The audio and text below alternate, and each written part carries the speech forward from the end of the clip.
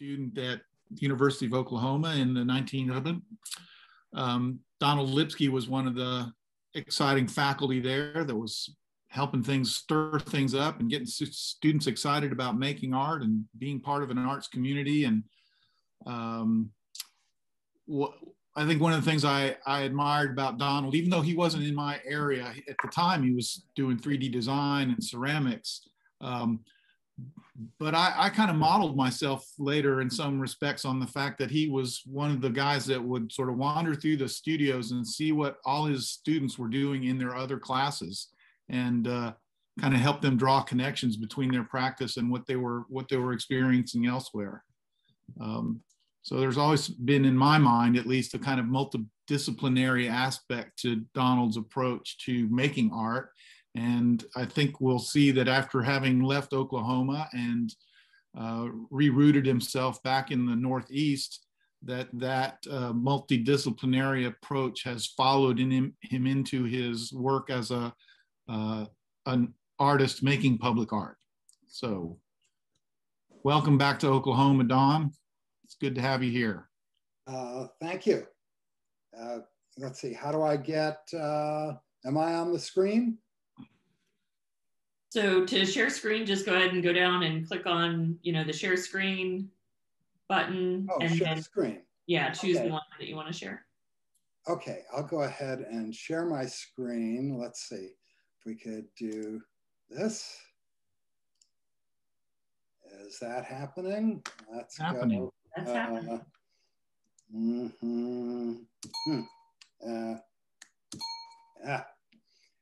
Let's see. Hang on. We'll just do this. Okay, there we go. This, are you all seeing what I'm seeing? I think so. Okay. Seeing you circa 1970. Yeah. Right after graduate school, I got a job teaching at the University of Oklahoma in Norman. And this is me, maybe 27 years old. I was there from 1973 to 77, and they were great years. I loved the university. I loved Norman, and I just had a wonderful time there. I had been saving little sculptures I had been making since I was a child that I called Gathering Dust, and I first showed them at the University Museum. In 1978, I moved to New York hoping to show them, and the next year I actually had a show of them at the Museum of Modern Art. Now, while I continued to make art and installations for galleries and museums, all these things got larger and more elaborate. And to this day, storage is a giant problem. Eventually, opportunities to work in the public realm came up, and I was hooked. I now have works, let's get to where that map is, across the country. But you can see there is nothing in Oklahoma. Mm-hmm. So we'll try to fix that the next few years. That would be great. There are quite a few in, why didn't that work? Oh, okay. There are quite a few in Texas, and I thought I'd show them to you. They're all pretty good sculpture stories. One of the first pieces I made was at the Fort Worth Convention Center, and it's sort of a typical story. I was thinking about cowboy art, and I had designed a large Texas star made out of antlers. I presented it at a public meeting, and the mayor, Mike Moncrief, who is ignorant of the fact that deer shed their horns, said, but the children will all be thinking about all the dead deer. So antlers were out, and the antlers changed to cowboy hats. So we had a big party. And the admission was you had to bring a hat. And the mayor and the wife gave me hats. And eventually we got all the hats we needed, including one from George Bush Sr. And one from the actor Chill Wills. And there's the piece hanging in the middle of the entrance. And it hangs from a single cable, so it moves with the HVAC.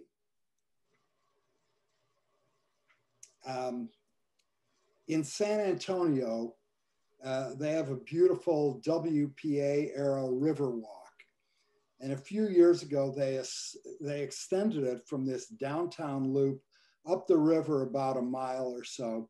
And just past the museum, as it goes under I-35, I suggested filling it with a school of goldfish. Then people started telling me about the long-eared sunfish, which is native to the San Antonio River. And when kids learn to fish down there with a pole and a worm, you know, this is generally the first thing they catch. So I just love the story. I made 25 fish, each 7 feet long. And that's the museum there in the background. And they light up at night. And each evening, crowds gather to see the lighting of the fish. There's a bunch of colony of bats that lives under the highway. And the bats all fly out, and then the lights light up, and everybody cheers and then heads to the cantina. El Paso. In El Paso, right near the university, I confronted an incredibly challenging site. It's at a busy intersection. It's a very complicated roundabout. And it's been sunken into the ground to make a sort of underpass for students coming from a huge parking lot. And there was also the given of footings, 3 footings that had already been built in to hold whatever the winning artist designed. And it had this horrible painting in it. So it was rough all around. Through a quirk of fate, the university's architecture is modeled on Bhutan, of all places, the kingdom in the clouds. And I ended up making a triangle of clouds that stands up like a billboard. And that's Juarez in the background. And they're made of panels that are hinged and blow in the breeze. So the thing is constantly moving, even in a very small breeze. We completely assembled the piece in the parking lot and moved it as one piece with what I was told was the biggest crane in South Texas. So as sculptors, I thought you would like to see this thing being moved.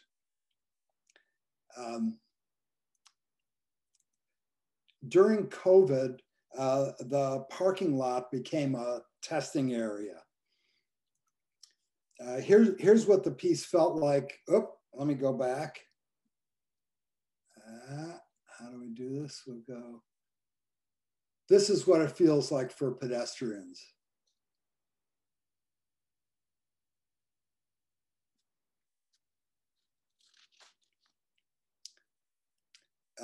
And at night, it's lit by, you can see the lights at the bottom. They're all around it and just shine up onto it.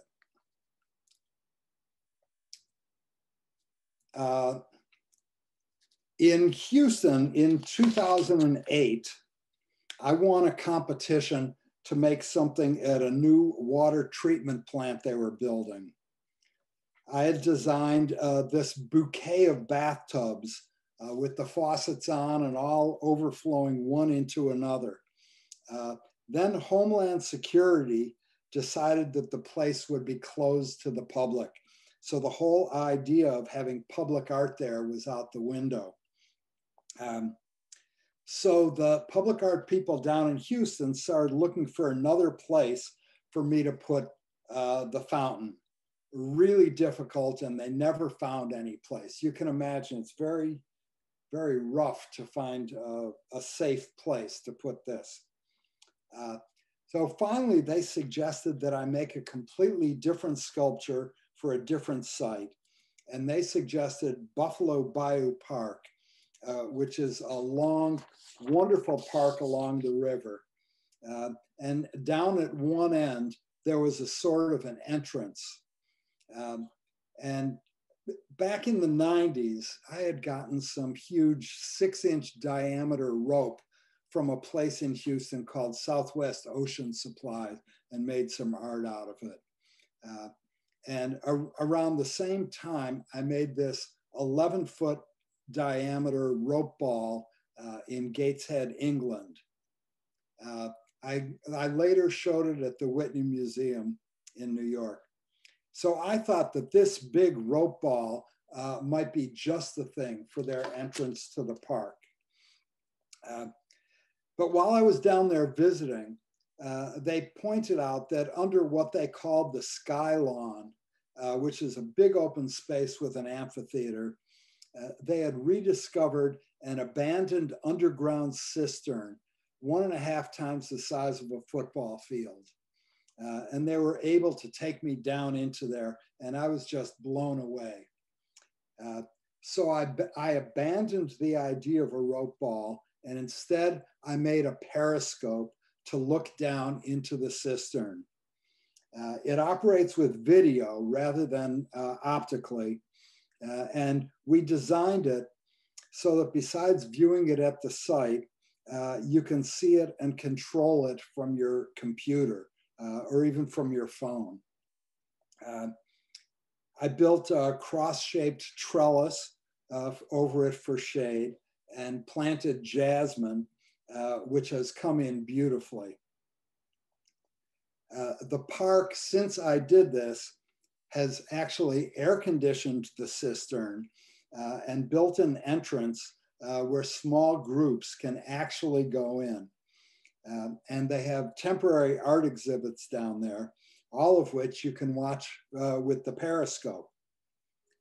Unfortunately, the electronics fried during Hurricane Harvey. This is actually Buffalo Bayou Park right here.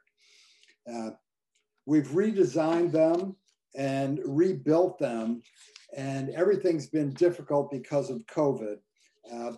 But I'm hoping that in the next month or so, it'll be back up and running. This next piece wasn't made as a public artwork, but there it is at the University of Texas in Austin. In 1990, I was doing an exhibit in Seattle, and I went driving around the country there. And in Everett, Washington, I came around to a pile of some old ocean mooring buoys, and I made this pyramid at the Walker Art Center in Minneapolis. It was meant as a temporary piece to be there for a year. But about 4 years later, I got a call. They were through with it. Where should they send it? Well, you can imagine. There are 54 buoys, each 5 feet in diameter. You can fit 6 of them into a semi. After some thinking and hustling around, we sent them down to Lawmeyer Sculpture Garden in St. Louis and joined them together like a string of pearls with big bolts into a line 100 yards long. But in the beginning, as I was making the pyramid, I shipped several of the buoys to my studio in Brooklyn and made some other pieces, like this one covered in dice, shown here at the Museum of Fine Arts in Houston. And this piece covered with corroded pennies that I called the West. It was bought by the Metropolitan Museum in New York. This is a little aside, but this photo showed up in the New York Times that mysteriously shows what is the spitting image of my father, even though he had passed away. And he's not identified here. He's just a visitor looking very carefully at the nameplate. So that's just something I wanted to show you. At any rate, the piece was shown on the lawn of the White House when Clinton was president. And I think it gave a whole new meaning to the piece. And now it's been on loan at UT for a number of years.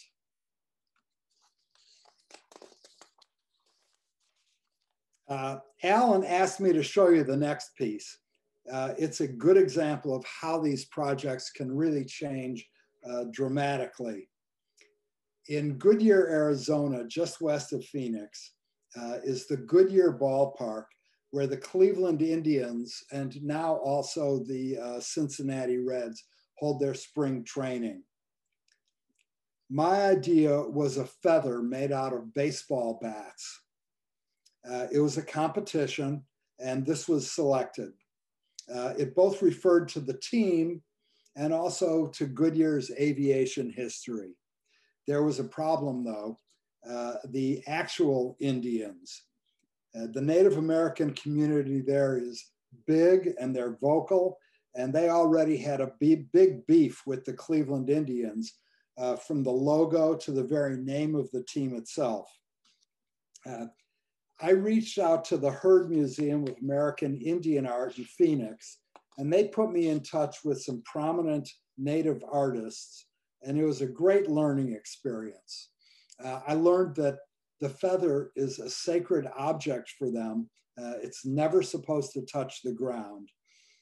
So I put my feather up on a pedestal, and the people I was talking to liked this, and they thought that that would make it okay.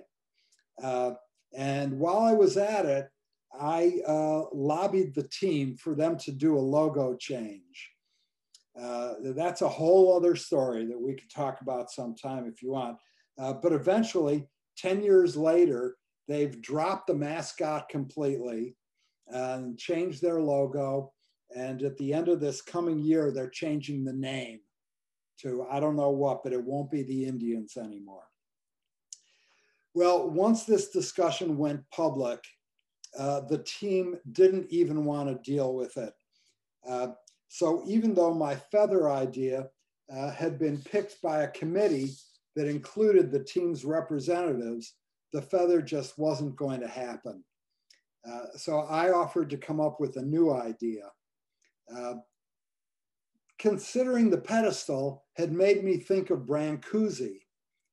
His pedestals were always ambiguous. They were both stands for the work and actual equal parts of the sculpture. And I thought about his bird in space. He made a series of these over 20 years. So I thought to make a big one with stitches in it like a baseball. And the landscape architect suggested that we put it in a pool. And that's what we did. I called it the Ziz, after a giant bird in Jewish mythology.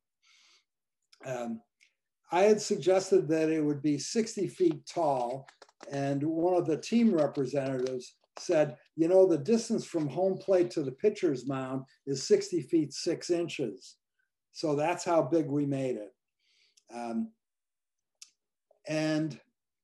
Just as I had imagined for the feather, its height out there in the desert makes it a real landmark. And the town has embraced it. It's been really popular. They named their mascot Zizzy after the sculpture, and it is the goofiest mascot in the world, I think. Here's another good story about a piece changing. About 5 blocks from my apartment in New York, stretching out along the East River, is New York University's hospital, a giant sprawling institution. And they were building a wonderful new children's hospital and needed a sculpture to go right there. So the designer, the interior designer for the hospital, had a theme of New York landmarks. And I thought about a taxi. That's how most of the young patients would arrive. My idea was a giant stuffed animal dog holding an actual taxi as if it were its personal toy. I love the irony of this toy, thinking an actual taxi was its toy. The committee loved it, and I set in to design it, trying out different sorts of dogs, etc.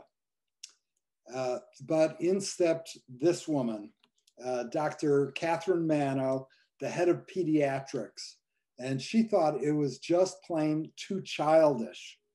She challenged me to think broadly about what the sculpture would mean, not just for the kids, but for the staff, for the hospital.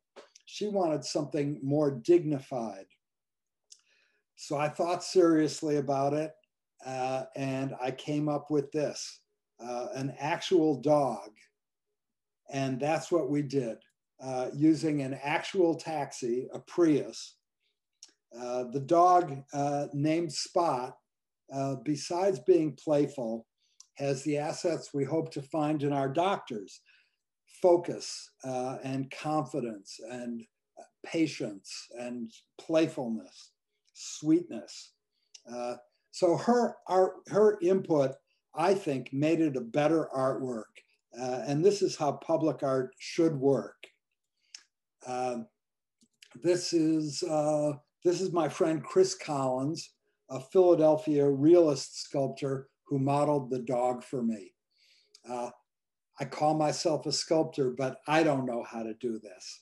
But I've now used him on 4 different projects. It's become somewhat of a landmark. It's on 34th Street, right near the East River. And there are ferries and there are helicopters and seaplanes. And I'm always seeing great posts about the piece. This is a picture my son took. This is Officer Scomello and Canine, his dog Horn. He patrols that area, and he taught Horn this trick. By the way, Spot now has her own face mask. You know, she wears it to protect you. I thought you'd like to see the engineering that holds up the taxi. The taxi has a pipe that runs through it, and there's a pipe that sticks out of the dog's nose that fits right inside the other pipe and then gets sucked up. There's the pipe. You can see right beneath the license plate, there's a break in the bumper, and that's where the nose slides in to that thing. Yep, there we go. It's disappointing when you're in one of these competitions, you know, and after you fall in love with an idea and you put in a tremendous amount of work, and thinking it up is the creative part. But when you don't get it, it's really disappointing. But often these ideas lead somewhere that you wouldn't expect. About 5 years ago, I was in a competition to make something for a park along the river in Tampa, Florida. I'd been cutting holes in this canoe and stuffing them with rolled up newspapers. And I based my proposal on canoes cut out in elaborate filigree patterns. I planned to make some sort of a flower out of them. A competition, again, they selected someone else. But just a few months later, there was a project in Virginia Beach where they were replacing an important bridge that spans an inlet on the Chesapeake Bay. I proposed my canoe sculpture for a pedestrian walkway that runs along the bridge near the foot of the bridge. And there it is in all its glory. It's really popular and it's become a meeting place for all sorts of groups and events. Lights up at night. This is the selfie spot. This is a sculpture that some of you might know. In 1992, I proposed it for a new public school in the Washington Heights neighborhood of Manhattan. Kids are supremely interested in scale, and it's reflected in their literature. Alice in Wonderland and James and the Giant Peach and so forth. So it was approved by a committee, but the actual community hadn't seen it. And when they heard about it, they were not happy. It's by and large a Dominican community. And what I heard was that the horse was a symbol of repression since the conquistadors used horses. Well, the sculpture was more or less built at the time that all this controversy arose. And we were at a real impasse. So I made a deal with the school construction authority that I would make another sculpture for a different school and trade it for the chair. And I made something for the LaGuardia High School of Music and Art, which is the school in the movie Fame, right behind Lincoln Center. And over the two entrances to their auditorium, I made a suite of sculptures made out of instruments, costumes, and so forth. I was able to get objects donated for it, like these violins from a children's program in Harlem, ballet shoes from the New York City Ballet, costumes from a collection from the collection of Broadway Theater Development Fund, and so forth. And now I owned the sculpture, and I managed to have it exhibited in a corner of Central Park, right on Fifth Avenue. And it was up there for about 6 months. And while it was there, a woman from Denver, I'm jumping ahead. It was pictured in People magazine, and it ended up on in a walk by on Law and Order. And this woman from Denver named Nancy Teakin saw it and loved it and bought it and donated it to the library in Denver. And there it sits. And this is an important spot. This is, it's right out there in the middle of the city.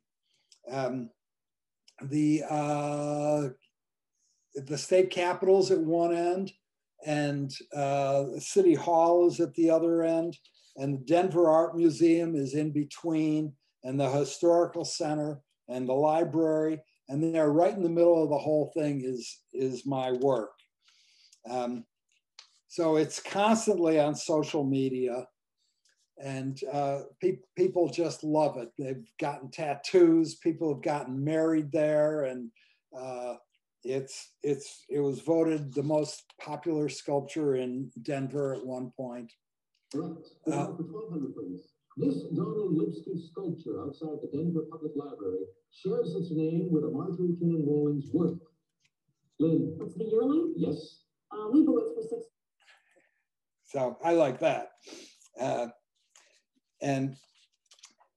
This is my son, and he actually grew up thinking, because of this picture, he thought that the sculpture was his idea. And I finally told him it wasn't when he was 25. So, okay, I'm going to show you one last piece. And this is something I'm working on now. And you'll get the idea pretty quickly. Philadelphia is making a new police headquarters in the historic Art Deco building that was the home of the Philadelphia Inquirer newspaper. I got the commission just before the pandemic. What I designed is a giant badge studded with hundreds of actual police badges of all the ranks. And it'll hang in the lobby where the public comes in to interact with the police. And it'll be double-sided. So through a window, it also faces Broad Street, which is a major street, like a big sign. This was my idea, and I thought it was timely and stately, and I thought it was just perfect, and it got chosen. So, but then George Floyd was murdered, and the whole world changed. I had thought of the badge as a shield, as a symbol of protection. But I quickly realized that for half of Philadelphia, they saw the badge as a symbol of fear and repression. And I didn't know if I should just turn my back on it and say I really didn't want to do anything for the Philadelphia police, which, so I started to think, can I take this badge, something that's meant to celebrate the police and their service, and somehow transform it into something that all the communities could look at and feel respected and included. So I set about trying to do that. In the center of every badge is the seal of the city. It's on every badge of every rank. It's on the city's flag. And it's all around the city in many different presentations. So I felt it was okay to take some liberties with it. So here are the changes I've made. The Greek goddesses on the seal represent peace and plenty. And I've now given them the faces of actual outstanding women from Philadelphia's history. Lucretia Mott and Frances Harper. On the left, peace is now Lucretia Mott. She fought all her life for abolition and women's rights. In 1848, at the Seneca Fall Convention that she organized with Elizabeth Cady Stanton, she penned the Declaration of Sentiments. We hold these truths to be self-evident that all men and women are created equal. She was widely judged by her contemporaries as the greatest American woman of the 19th century. The figure peace holds a scroll in her hand. Originally, the scroll depicted William Penn's street plan. He was determined to have a peaceful relationship with the Native Americans, so he devised a street plan with no fortifications in it. Now I've replaced this with the quote on peace and justice by Martin Luther King Jr.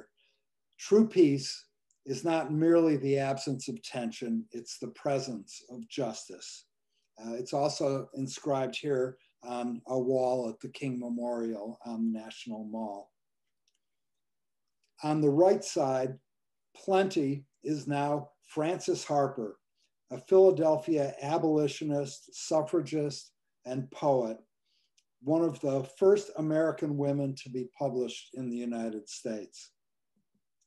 A century before Rosa Parks, she refused to give up her seat and ride in the so-called colored section of a segregated Philadelphia trolley. An excerpt from one of her poems is on a wall in the contemplative court of the National Museum of African American History. All that my yearning spirit craves is bury me not in a land of slaves. And as plenty holds a cornucopia, I've filled it with emblems of medical care, housing, education, justice, the sort of plenty that so many who enter this world without advantages so sorely need. I had based my seal on this beautiful one that hangs at the Municipal Services Building right across from City Hall in Philadelphia. It was made by a sculptor in the 60s named Dexter Jones.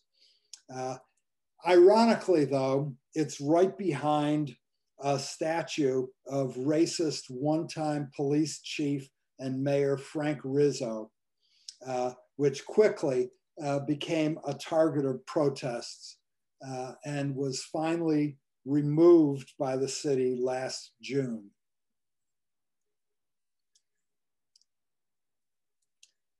At the bottom is of the scroll is the motto, Philadelphia Manetto, which I changed to the English, let brotherly love endure.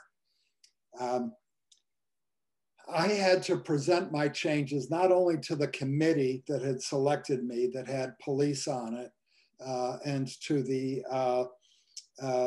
Arts Commission, but I had to present it to the police commissioner, who's this woman named, ironically, Danielle Outlaw. She had just joined, taken this job the January before COVID broke out. So she has really been through the mill, and she's an extraordinary woman. She had come here from running the police department in Portland. So she told me this story. She said when she first came here, people said to her, "Welcome to the city of brotherly love and sisterly affection." Well, that didn't go over that well with her. And after the conversation, I changed "let brotherly love endure" to simply "let love endure." The other changes I've done, I took the scales of justice at the top of it and made them much bigger. And finally, I've given all the badges on the sculpture, the actual badges, the number 2020. It's the year that I created this sculpture in essence. And it's one for the books, like 1776. We and our children will always regard this as a pivotal time. And it's the 150th anniversary of the 15th Amendment, giving Black men the right to vote. And it's the 100th anniversary of the 19th Amendment, when women finally won the right to vote. So these are my subtle but profound changes. Again, Chris Collins is sculpting this for me. And these are ones that I feel will move the sculpture a step in the direction of justice. And I like to think that someday the police will live up to it. So that's my talk. If you tell me now, let's see, I'll stop the share. And I'd love to talk with you about anything you want to talk about. Yeah, that was so great. Thank you so much for sharing with us about your work. I loved hearing the stories about the different pieces. I know that I have some questions in mind, but I want to make sure that we let the audience ask questions as well. So maybe be thinking about what questions you want to ask. One thing that I'm curious about is, I think a lot of people have trouble seeing how to transition to working so large. And, you work in such a variety of media. I was wondering if you could talk about building relationships with fabricators. You know, sort of Oh, how you've done that over the years and what's worked for you, if you have any advice in that realm. when the yearling, let's see, should I be on the screen or am I just by talking? You are, and you know, you can always go into gallery view if you want, and then you can see everyone at once. Well, you control it. Whatever you think is. Well, we can definitely see you when you're talking. Okay, good. When the yearling, the horse on the chair, was the first big sculpture I made, the first public artwork. And I knew a steel fabricator out where my summer house is on Long Island, a guy named John Deegan at a place called Liberty Iron Works. And he is just great. And he's worked on maybe about 3 pieces of mine. The horse I got from a manufacturer in Beverly Hills that makes horses. By and large, they make horses and paint them to look like the horses owned by rich people, you know, that they want to have. And it was made out of fiberglass. And after being in the UV light in Mile High City, Denver, it started to disintegrate. And we were repainting it every year. Finally, they took the horse and pulled a mold off of it and cast the horse in bronze and then painted it to look like the fiberglass, which I thought was great. And the original horse went to then Mayor Hickenlooper's office. And when he became governor, they carried the horse across the park, right past the other horse, looking down at it, to his new office as governor. At any rate, when I did that piece, I met the man who was running the public art program in Denver is a guy named John Grant. And we really hit it off. A couple of years later, I won a competition to do a piece in another piece in Denver. And during that, we talked about how maybe we could work together. And over the years, he has become my project manager. And the way I find fabricators is I say, John, we need somebody to make, whatever it is. And because he had been running the public art program in Denver, he had worked on 100 different projects and knew all sorts of things. The second project I did was in Grand Central Terminal in New York. And it was an upside down tree that's like a big chandelier. And I asked an old student of mine from Oklahoma, Don Howlett, who knew a lot about building stuff. They had asked him to redo Watts Towers in Los Angeles. And he just knows about everything. And he turned me on to a woman who makes artificial trees for zoos and stuff.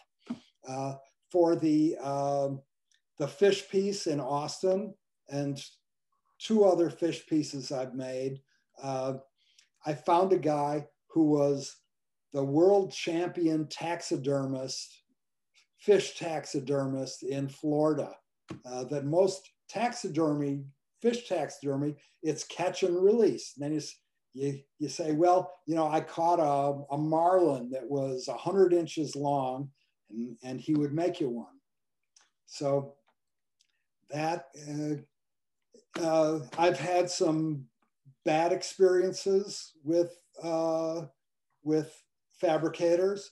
And with that, when that happens, my feeling is you just be real nice and really plead with them and try to give them pride in their work and do the best job they can possibly do. The people who built the periscope in Houston, they were recommended to me as a Houston group who's done a lot of engineering for oil drilling rigs and stuff, and they were supposed to be great. And they did a horrible job. And that's why I've had to rebuild everything. They just did not really understand what a work being out in public needs. But by and large, I've had just great experiences with fabricators, lighting designers, engineers. I've had 2 engineers who I loved and who were really great who retired. You know, so I'm on my 3rd engineer, and he's a young guy, and I think I hope I'll be using him for the rest of my life.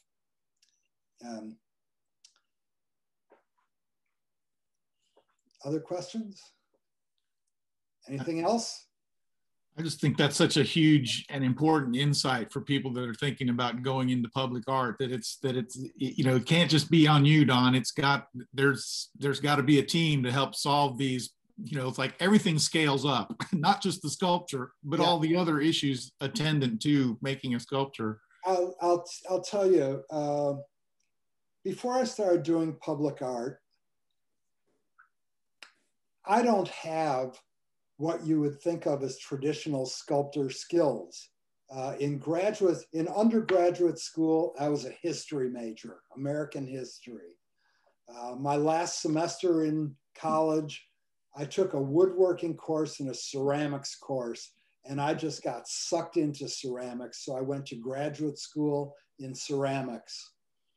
When I came to Oklahoma, I was teaching sculpture and ceramics. But I didn't know how to weld. You know, I had done some torch welding in high school. That was it. I had never made a mold of anything. I had never cast anything. I didn't know any of the real sculpture skills. And that's why all my early works, they're like tied together with string, or they're held together with masking tape, or, you know, whatever, glue, you know, this is, and that was the charm of some of them.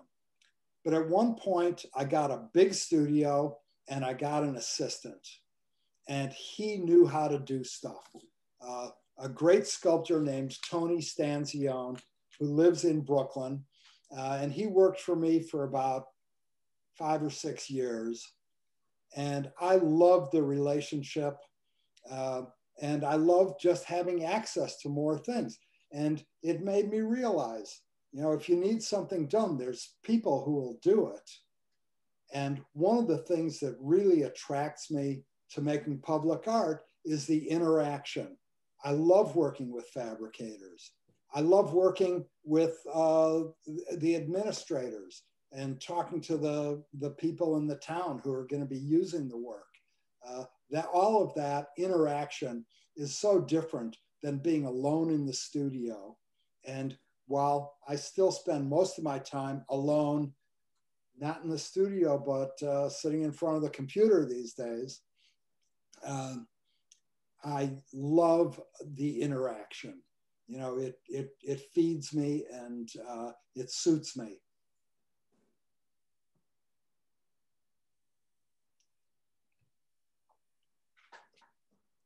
Romy, did you have a question?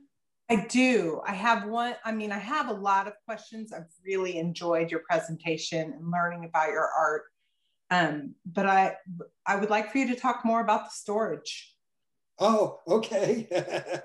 Well, one of the great things about public art is before it's even made, you've got a place where it's going. From time to time, I see there are calls for public art where people are having temporary exhibitions and they're looking for something to go in their park or on an art walk or something.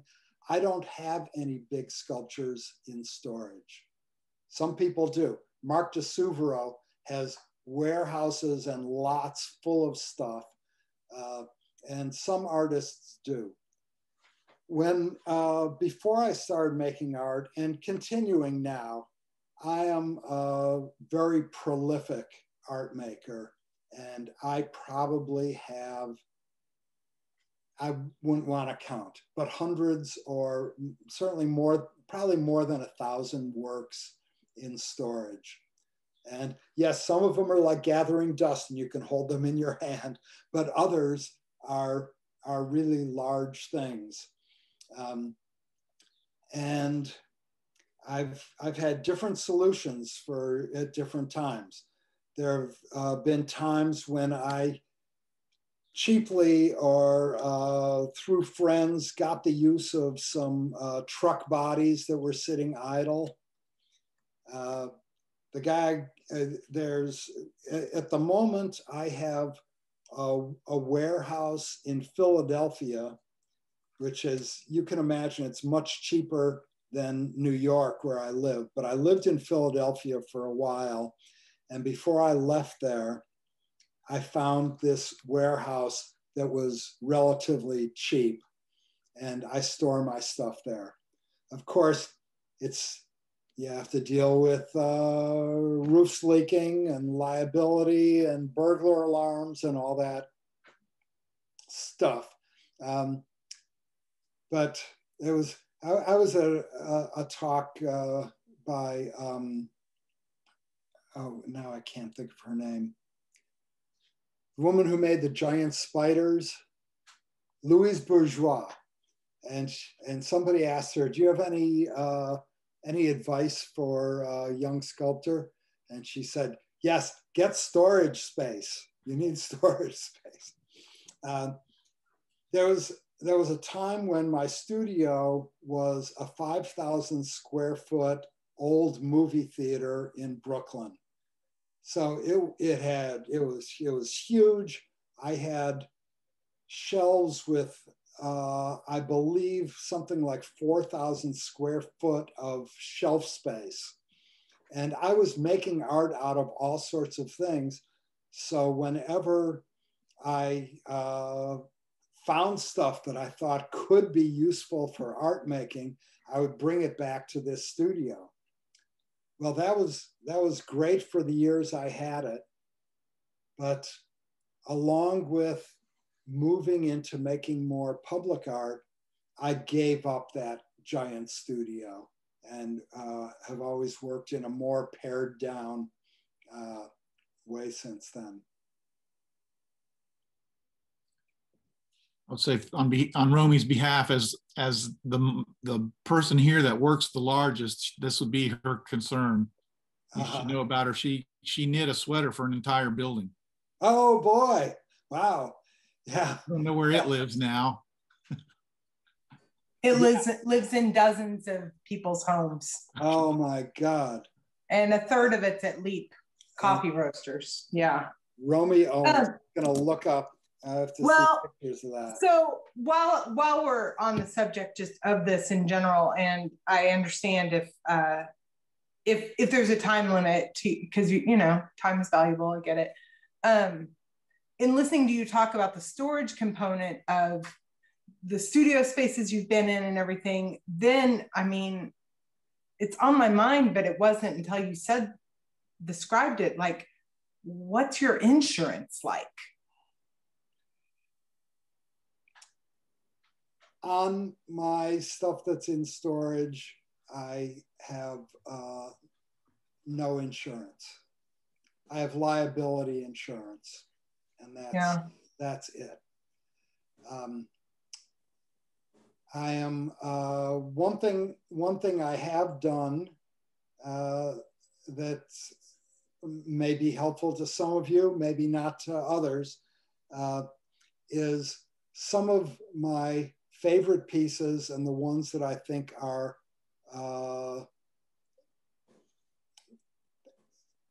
that I'll want to end up in museums instead of landfill. Year by year, I've been giving them to my son. So someday it'll be his problem, not mine. But that is the truth. The stuff we make could end up in landfill, or it could end up in museums. And that's quite a range, but there's a reality there.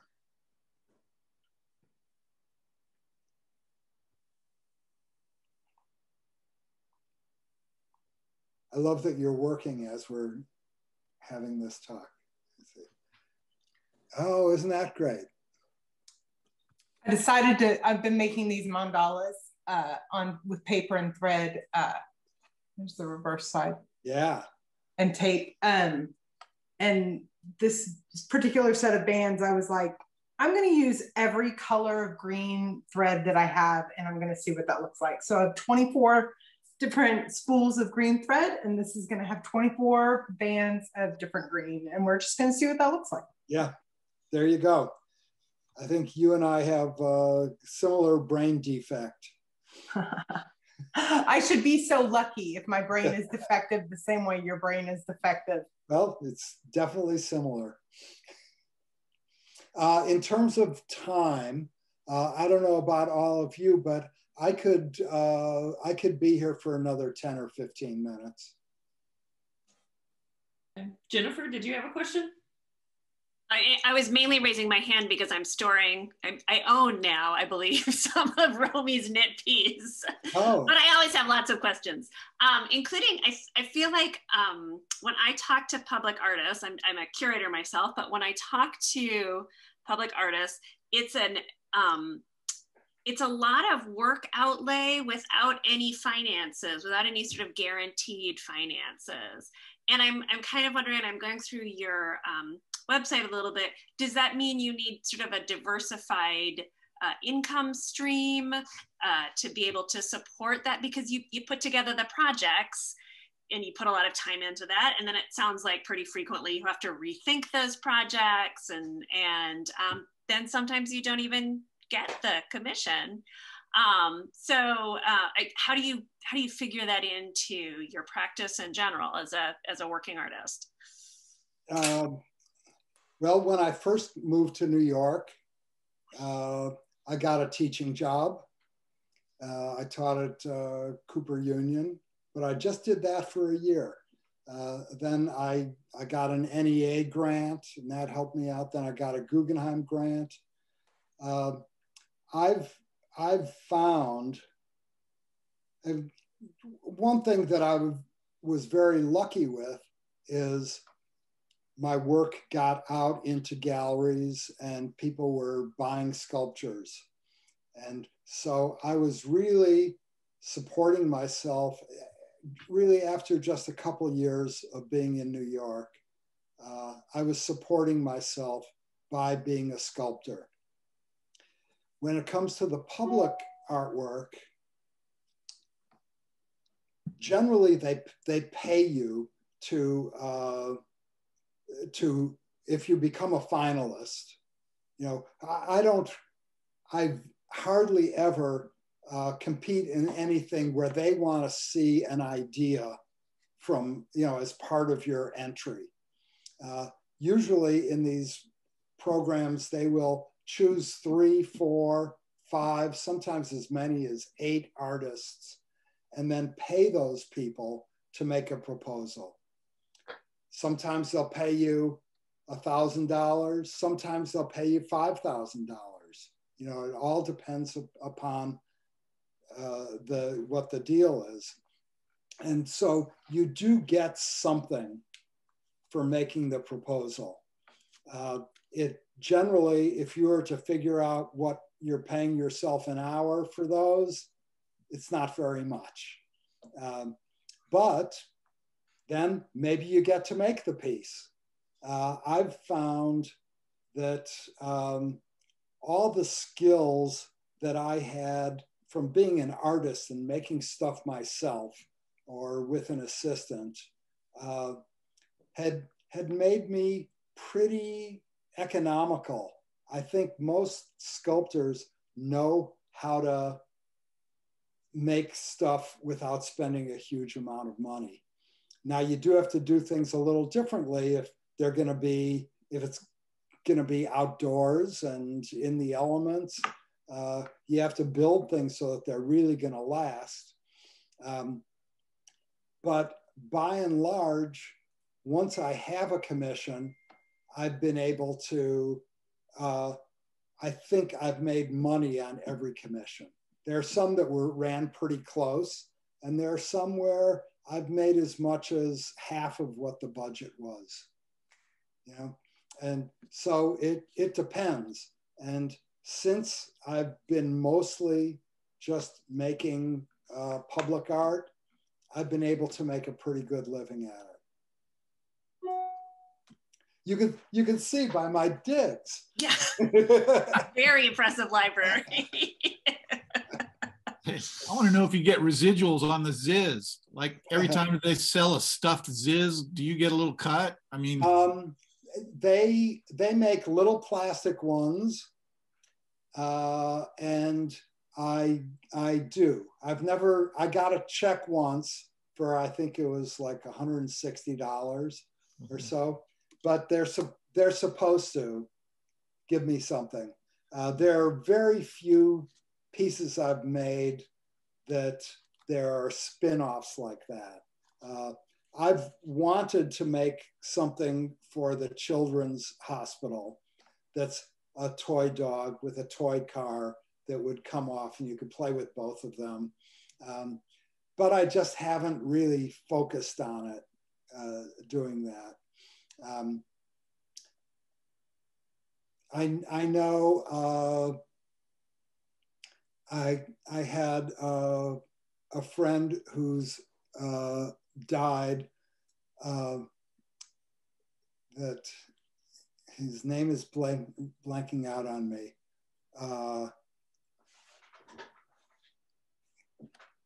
His last name is Argent, and he made the Big Blue Bear in Denver. It's this giant bear is looking into the windows of the convention center. And he went to Japan and or to China and had them make little ones like that. And he sells them at the airport and at the convention center. He died about a year or two ago. But he made some money doing that, you know. I haven't really had an interest. I'm curious, we've got a few administrators here in the meeting, and you mentioned, you know, that you enjoy working with public art administrators. Is there anything that you wish admins, you know, would know or sort of keep in mind when creating calls or dealing with artists? Oh, no. In my experience, they've been really good. You know, a lot of times there is a problem that the artist wouldn't necessarily know about that they do, like the Cleveland Indians thing, you know, that be open and have, you know, real dialogues with the artists. I'd like to get involved with the people who live in a place. And that's usually the most direct route, is through the public art administrators. There they are, they know the community. If I want to set something up, like I'm doing a piece now in near Minneapolis. They wanted a sign for this town, Bloomington, that has a new area called South Loop. They wanted a South Loop sign. And they wanted it to really be a sign. Well, South Loop is right near this giant, like 20-mile long wildlife refuge along a river. And they have tremendous migrations of 200 different species of birds.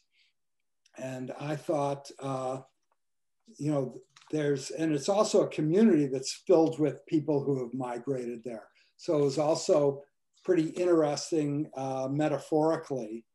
I decided I would just have a sign, but then sitting on top of the sign, I would have a bird. So what kind of bird? Well, the administrator there introduced me to people at the wildlife refuge. They told me their favorites and all that, and I sort of settled on songbirds. And then we went online, and they were able to put together an online contest, and I gave 10 different species of birds, and people voted. And we're doing a, what do you call it? A golden, Goldfinch? A goldfinch, exactly. We're doing a I'm looking at your website. So. Yeah. Oh, well, you're slightly ahead of me, so that's good. Yeah. Your Minnesota knowledge, Jennifer. Well, I was particularly interested in the Minnesota sculpture because I'm from there, Donald. So I happened to be stopped on that page. Yeah, that's great. The sign, I wanted it to look like a regular highway sign that this bird had perched on top of. And one, the highway people wouldn't hear of it. It's going to confuse people. Two, the South Loop people and the Bloomington people wanted their logo in the sign. And so I'm not thrilled with the way the sign looks, but I think we're going to have a real nice looking bird on top of it. When I finish this, the reason I have to get off this call is I'm having a call with some people in San Diego, where I won a competition to do something for the family play area at the San Diego airport. And the way they did this competition, they just had their finalists talk about how they would approach it. And so I didn't have to give an idea. But now this call is to start talking with the airport people about what my ideas might be.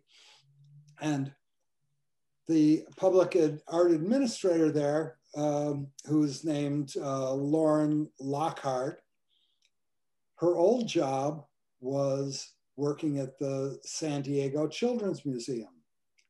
And I had mentioned in my presentation that the first thing I'd want to do is start talking to people at a children's museum, because they know how to make exhibits that kids of all ages are going to want to play with for a long time.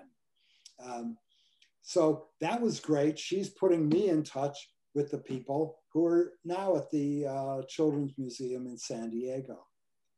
So by and large, I can't think of, offhand, I can't think of any relationship I've had with a art administrator that has not been warm, productive, and easy. I balked for a moment, but because I was thinking of something. It wasn't the art administrator, because he was great. But I did something at the Atlanta airport that my idea was extravagant. It was something made out of grand pianos. They wanted something hanging in this, it's an airport, so a giant space in a new international arrivals terminal. And I think of Georgia as music as being so important in Georgia.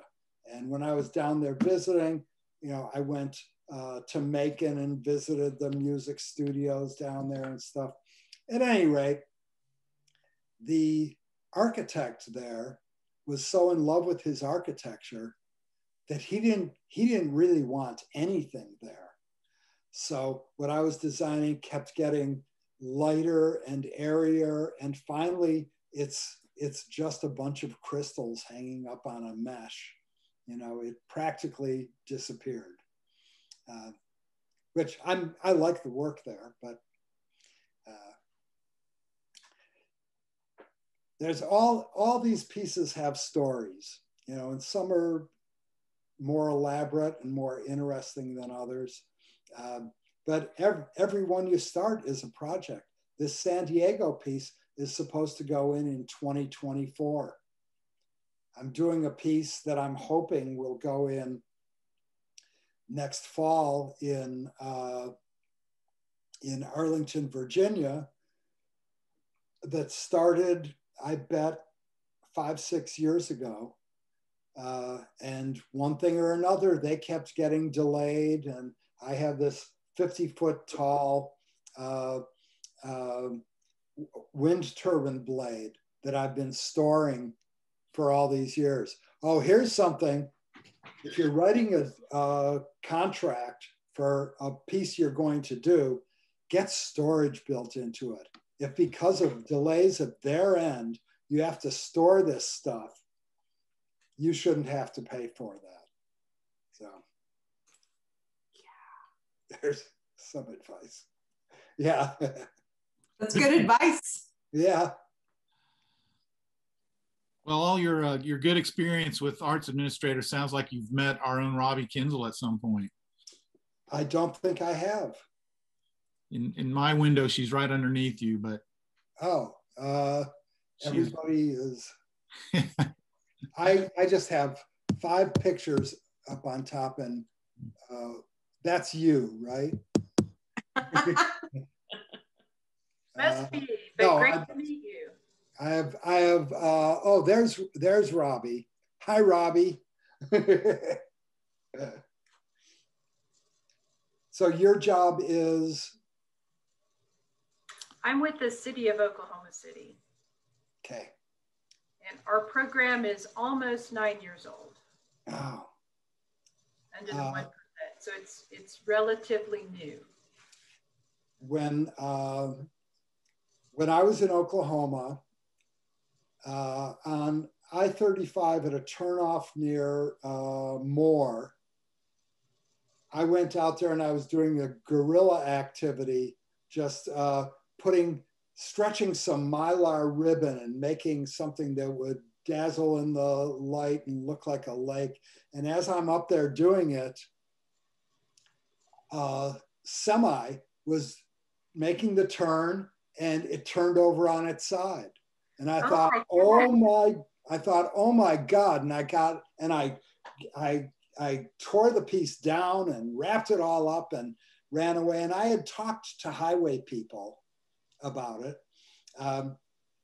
So I went to the hospital and I talked to the driver of this truck. He didn't see my piece at all. He had an empty truck and he was going too fast. That's all it was. But that's my whole public art experience in Oklahoma. Wow, that would be scary. Yeah. Somewhere I'll try to find pictures of that and send it to you. We would love to receive your interest, and we do pay finalists for their designs. Right. We pay pretty handsomely, so please check it out.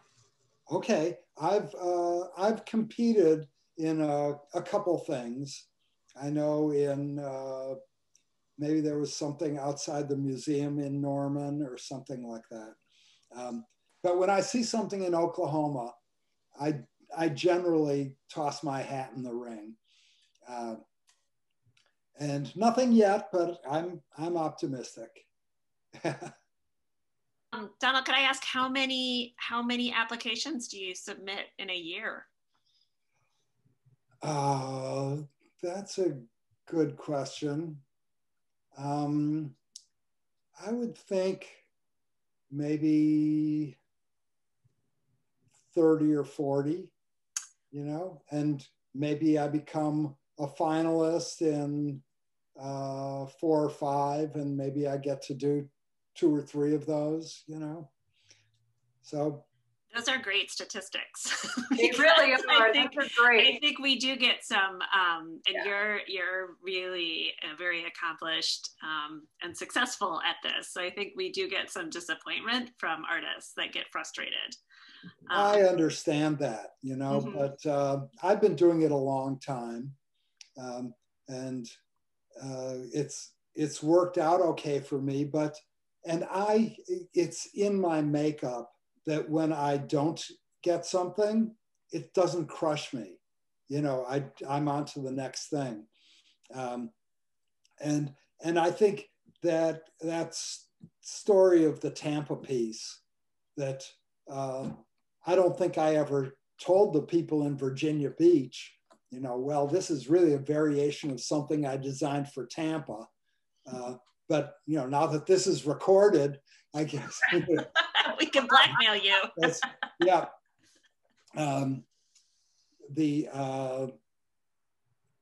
But I think that's a good story when you are designing something, even though we call it site specific, an idea, almost any idea, there's more than one place it could go, or it could be the germ of an idea that's going to go someplace else.